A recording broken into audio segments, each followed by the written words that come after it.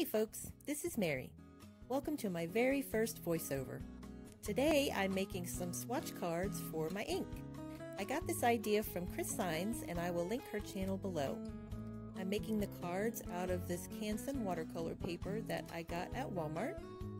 And it's pretty affordable. It's about $5 per pack, so you can use that to make lots and lots of swap cards. So let's get started. This is a sample from the first batch of cards that I made. And now I'm going to start tearing out some pages. And the paper is perforated, but you do have to be kind of careful if you don't want to tear it. And I'm not too worried about the edges being a little ragged. I just want to make sure that I don't tear the paper.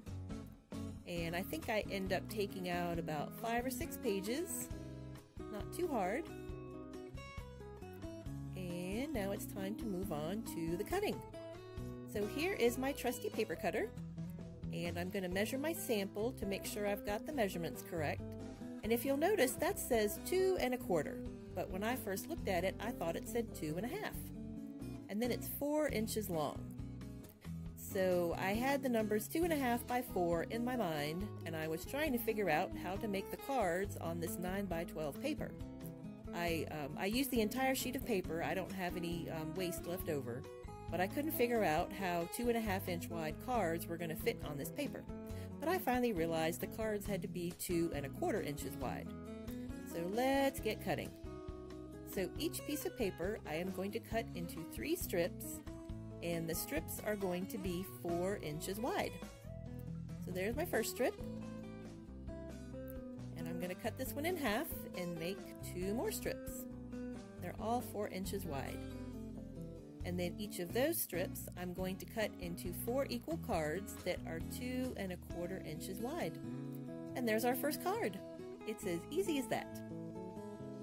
And I am cutting on a little folding table, so please excuse the camera shaking. And while I was doing all of this cutting, I was watching The Americans on Amazon Prime. Boy, is that show depressing. It's also very distracting. And you shouldn't get distracted while you're trying to cut out paper, because then things like this happen. Whoops! That card is not 2 1/4 inches wide. Oh well, moving on. Now it's time to round our corners.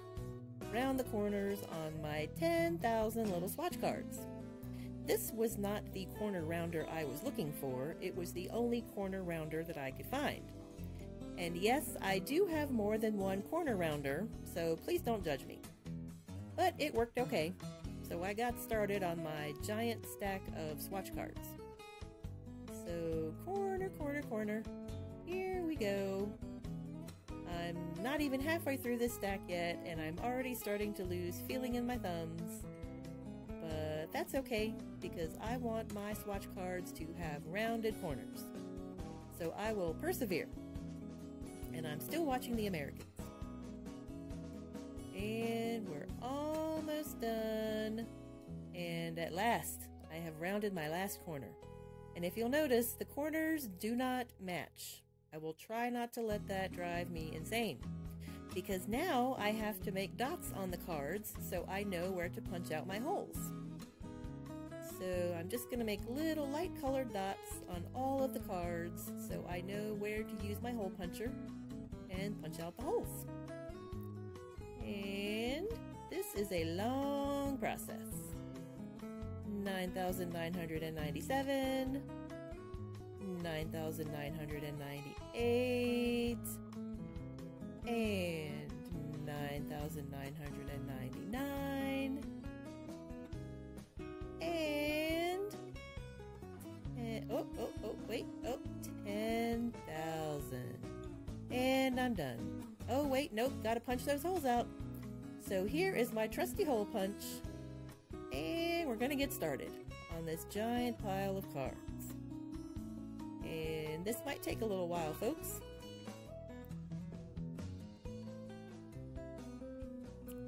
$9,997, 9,998, 9,999, 10,000 beautiful cards to use for my ink swatches. I hope you give this a try yourself, and I will see you next time. Bye-bye.